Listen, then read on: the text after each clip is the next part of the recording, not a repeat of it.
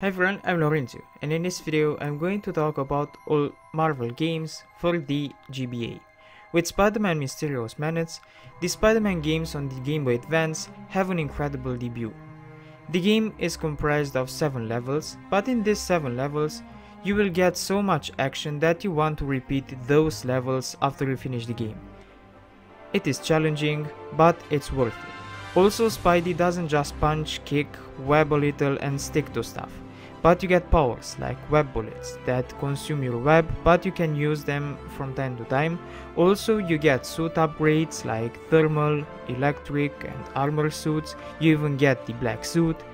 The level designs are varied and detailed. There are even hidden secrets in the levels. Spider-Man Mysterio's Menace is an incredible game you have to try. Oh, and there are multiple villains in the game: Hammerhead, Big Wheel, Electro, Rhino, Scorpion, and Mysterio as the final boss. X-Men Reign of Apocalypse is a standard beat-em-up, but a really fun one and with a great presentation. I like the colors used and the graphics. Also, you get around 12 locations, so that the content is pretty varied. You also get multiple bosses like the Blob, Cable, Magneto, and Colossus. There is a boss at the end of each level, so there are 12 bosses in total. And you get 4 playable characters: Wolverine, Cyclops, Storm, and Rogue. Also, each character has a different superpower that give them a unique playstyle, and you can upgrade the stats of your character. And the last levels are awesome. You get so much boost that you get satisfied with plowing through enemies with your mutant special attack. Overall, it's a pretty good game. Spider-Man the movie doesn't have much to do with the movie, but has a separate story. Along the 12 levels in the game and the classic goon fighting, you also fight as bosses the Vulture, Kraven, Shocker, Scorpion, and Green Goblin. The gameplay is fun though. It has a small drawback that the controls have a slight delay, but in rest it's a nice game. The controls are at least nicely mapped, and you can use a side of webbing and punching and jumping, web bombs, and sticky webs. The presentation is flawless. You get comic panels that tell you the story, good graphics with lots of animations, Spider-Man is detailed, and so is everything in the game. So visually the game is a feast. Also, the cute POW or top words that appear on screen give flavor to the game. The Invincible Iron Man is a pretty neat game. What you see in the video is all you do. But as simple as the explanation is, as good of a game it actually is. The music gets you. I like how everything is animated, and the details everywhere make up for a nice game. There's not much to talk about the game. Many call it repetitive, but even if it indeed is repetitive, I had fun playing it, and I recommend you play it too. Daredevil is a tie-in game of the 2003 movie. The game is a side-scroller beat-em-up.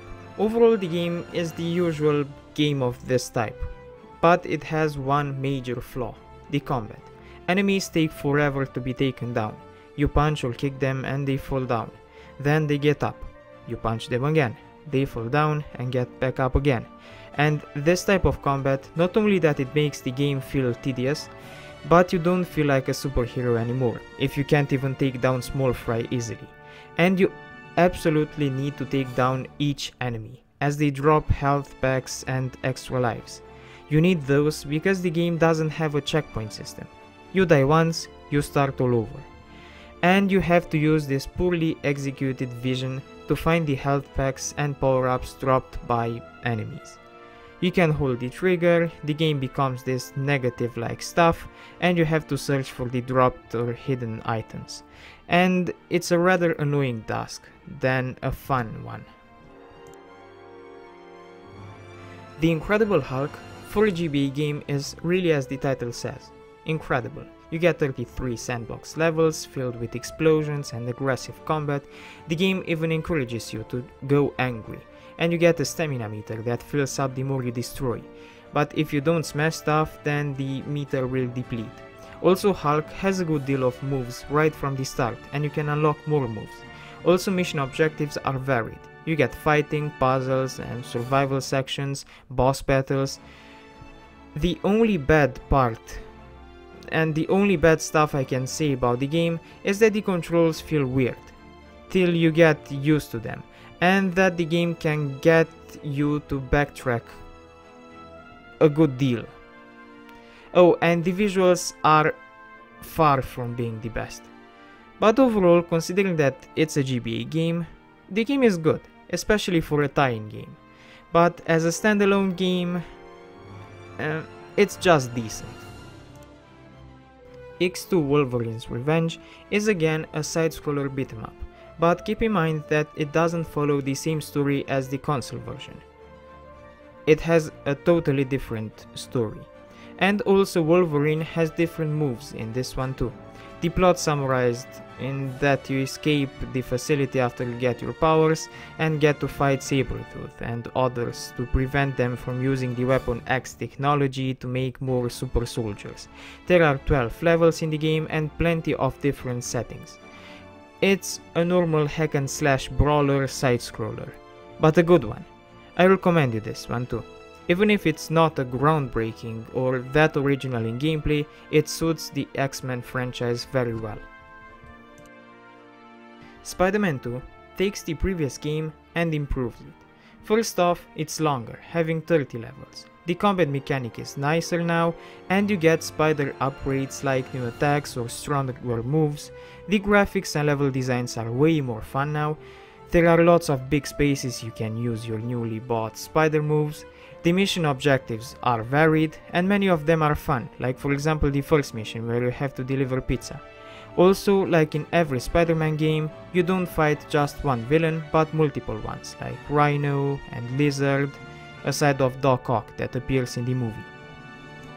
Fantastic Four is a terrible game. It's a brawler and nothing more. And the mechanics are horrible. You don't get that many moves and the combat is unsatisfying. Also, it's nice that you play with all 4 characters at once on the screen. But they make the game in such a fashion that you would wish the opposite.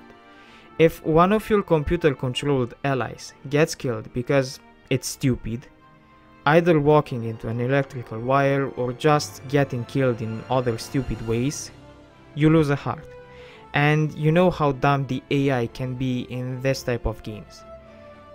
Overall, it's a boring, repetitive game with occasional frustrating parts. Fantastic Four Flame On is a fantastic game. The description is brief, because there's not really much to talk about the game.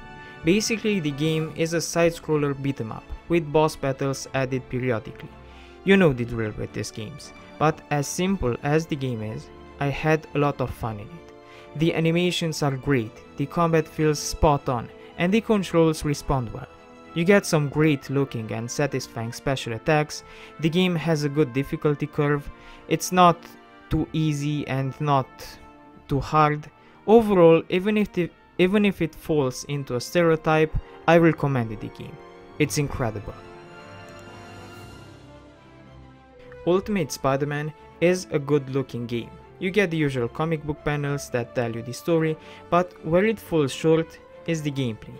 The spaces are too small to be able to do nice moves, and in this game you play with both Peter and Venom. While Peter has a similar gameplay to previous games, Venom sucks up soldiers to replenish his health and has stronger attacks. The bosses are moderately hard, and in rest, it's your typical fighting action side-scroller. It's not as good as the other ones, but it still is above average. X-Men the official game is again a side-scroller brawler, where the game formula really fits the franchise. And in this one too, it fits. The game consists of 25 levels that try to tell you the movie, as it's a tie-in game. But well, I said try, as the game brings alterations to the movie plot as you'd expect from a game.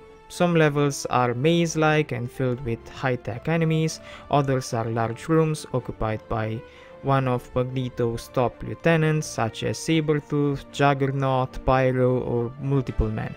Also, the game has multiple characters you can play with: Wolverine, Colossus, Iceman and Nightcrawler.